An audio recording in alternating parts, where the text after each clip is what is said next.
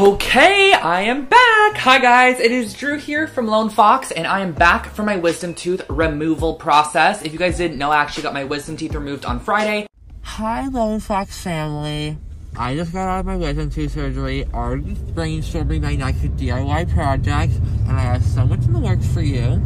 I actually feel perfectly fine. My mouth's just so dry for some reason. So I'll be back soon, and we can make more projects.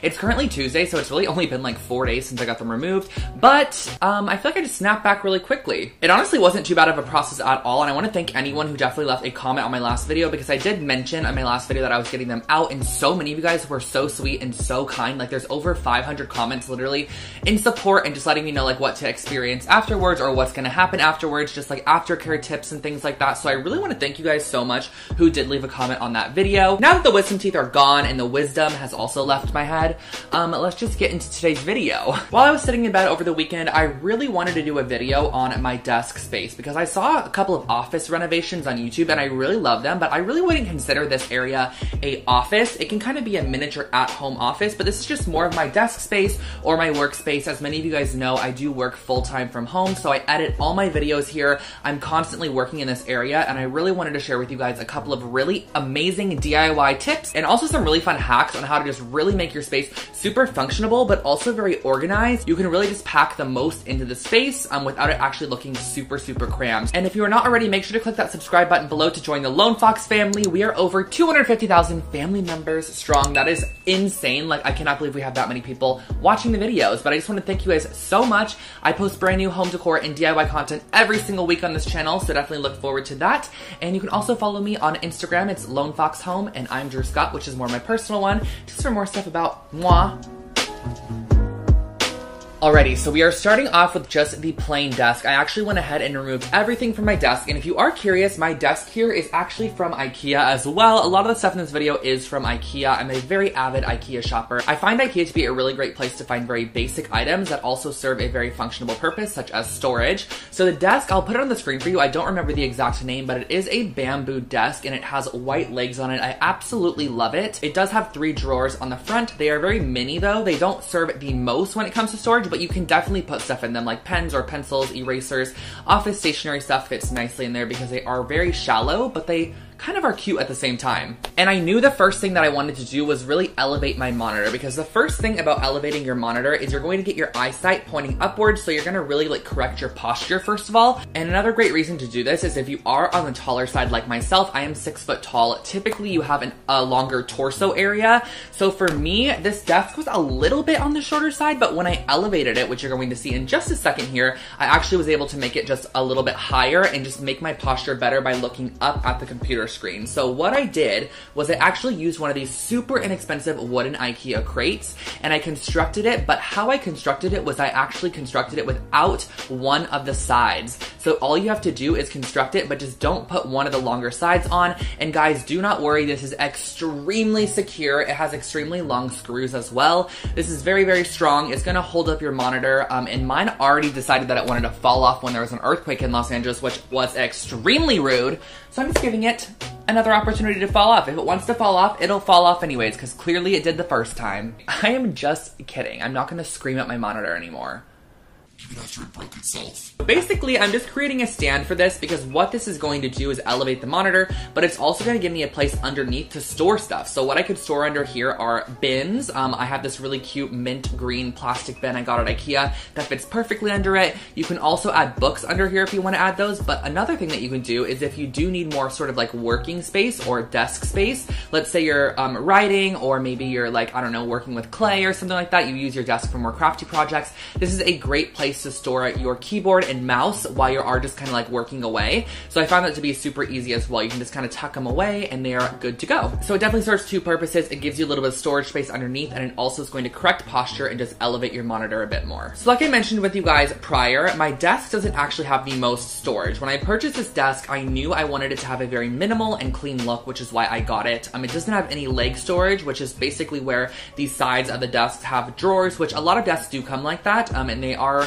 kind of more meant for people that do have a lot of like stationery or supplies they want to store in their desk, but I knew for my personal space I wanted to go for something a little bit more minimal and clean. So I'm definitely going to maximize that storage, working up the wall and also just on my desktop in general. So the first DIY project that we're actually going to be creating is a DIY cork board, and I'm using two basic items from IKEA, an oversized gallery frame, and I'm also going to be using a desk pad. And the desk pad is made from cork and it's super, super large. So I'm going to share with you guys how to create this super simple cork board. So the other tools and supplies I'm using are just an X-Acto knife, a pen, and a ruler. So what I'm starting off by doing is just opening up the frame how you typically would, just to put a photo inside of it, but I'm pulling everything out of the frame because I want to start off with the matte piece. And as you can see, this matte is thicker at the top and bottom, and it's thinner on the side. So I actually want to make it one consistent width all the way around, and that is 2 1/8 inch. So on these top sections, I'm measuring down 2 1/8 of an inch, and that's just going to correspond with those side sections. And I'm drawing a line because we're actually going to be cutting a chunk out of this mat just to give us the most surface space for our cork board. So this drawn in section here, this is actually what I'm going to be cutting out, and I'm using my X-Acto knife and a ruler just to go over these sections multiple times until it's kind of released from the actual piece. And this is just the easiest way to cut this out, I feel, to get the cleanest finish. And I'm repeating the same process on the other side as well. This is just going to, again, create a super simple and symmetrical border all the way around, because now we are going to be taking our little desk pad and placing it down and just using some masking tape just to tape it on the back side of the mat. And the reason I'm using masking tape is it's easily removable. If you want to interchange this, if you wanted to paint your cork board, if you wanted to put a picture in it one day instead of a cork board, you're easily able to remove this. So I just constructed it back how it's typically supposed to be constructed, push those little tabs down, and that is basically how you finish this DIY little wall cork board. It turned out so cute, and you can hang it on the wall. You can put whatever you want on it, whether it be some to-do lists, just inspirational photos, really anything. So now that we have the cork board all hung up, you can really pin whatever you want on there, and you can also make this to whatever size you would like. IKEA has tons of different frames. If you're a visual person like me, I like to see my to-do lists, and just like I like to see inspiration in general. So I think this is a great place to just interchange those items as the weeks progress. So I took a step back and I looked at my desk and I realized that there was a lot of brown tones going on. So there was that cork, but there was also just the desk wood in general, the bamboo top. The next item I was gonna put on the wall was one of the IKEA pegboards. But the thing about the IKEA pegboard is that it was also made of the same kind of brown cardboardy cork material, like, or look color-wise. So I decided that I wanted to actually paint this. So this is a super cute little pegboard. I love that you can grab these at IKEA because it doesn't require you to go to a hardware store and cut down a larger one. And they also do have a ton of different little interchangeable items that you can put on it, whether it be like pencil cups or hooks or whatever they want to be. What I did with my corkboard was I just gave it a nice coating of paint. I did 2 total coats of light sage paint, and this is from Americana, I believe, but I did 2 coats of this because I did the mint tone to kind of translate back to that plastic bin that's underneath the monitor. So I decided to also do my pegboard in the mint color, but if you would like to, you can also do a simple white, a simple black. You can even do like a fun one, like a brass if you wanted to spray it with a brass spray paint.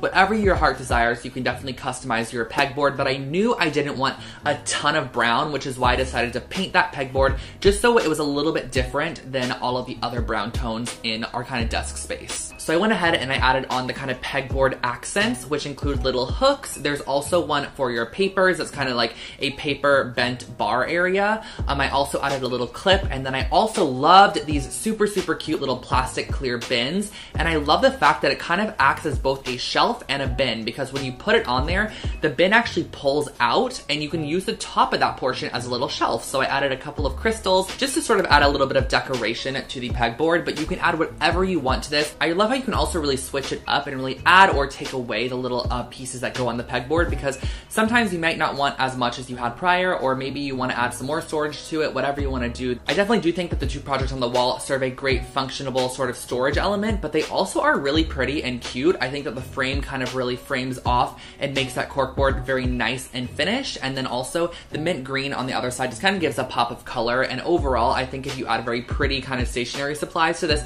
more open section and then put like your more uglier bills and just like things you don't want to see in the actual storage drawers or storage boxes, that's the best way to do it. But we are now moving back to the actual desk tabletop. So on the desk, I wanted to share with you, these are some super cute little cork boxes also from IKEA. They come in a pack of 3 and I was gonna paint them white originally, but I ended up just leaving them that cork color. I felt like the cork on the actual cork board was gonna be covered up by a lot of inspirational images, so I figured I might as well keep some of that cork element somewhere else in the actual design of this desk space. I also feel like when we added that box under the monitor, which kind of elevated the height, it gave us so much more storage space underneath, because before, if this was just directly on top of the desk, as you can see guys, there's really only about 2 inches of space here, and this fills up almost the whole desk. So when we added this little crate here, it actually gave us probably about 8 or 9 inches of storage space underneath, which gives us space for these super cute little boxes and also this little pen and pencil container here. And then moving over to the other side of the desk,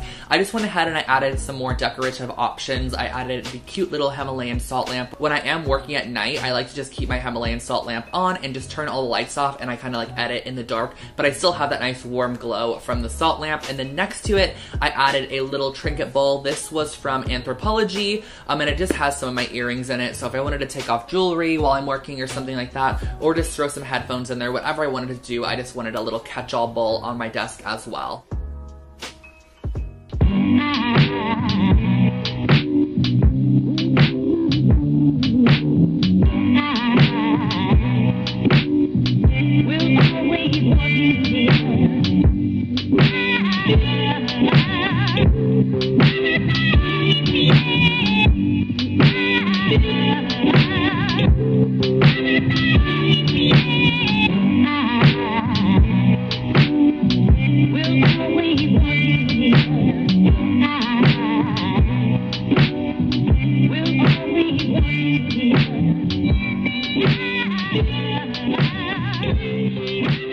And guys, that was kind of my little home office desk, little renovation DIY video for you guys. I hope you did enjoy, and I hope this can also give you some really great ideas for your own personal space. Maybe you work in an office, but you want to just maximize your storage, but also keep your space super cute at the same time. I hope that this could give you some ideas, and I will make sure to link everything that I did use in the description box below for you guys so you can take a look at that. And I think that that is really all. I do want to also apologize if I was talking extremely quick, because I feel like sometimes I do talk super quickly. I need to cut down on that for sure, but if you need to, feel free to watch the video over again. And you can also always click that little icon down there, the little gear, and turn down the speed of me talking. It might make me sound normal for once. Anyways, I will catch you all in my next video. Don't forget to subscribe for brand new content every single week, and turn on that little bell icon next to the subscribe button. That way you get notified when I upload brand new videos. And for more behind the scenes type stuff, I do have an Instagram. It is Lone Fox Home, and my personal one is I'm Drew Scott, where I post more of my outfits and just like more of myself. So if you want to see more of me, follow me over there. But I will not keep you guys any longer. Have an amazing rest of your day, and I'll catch you next one. Bye guys!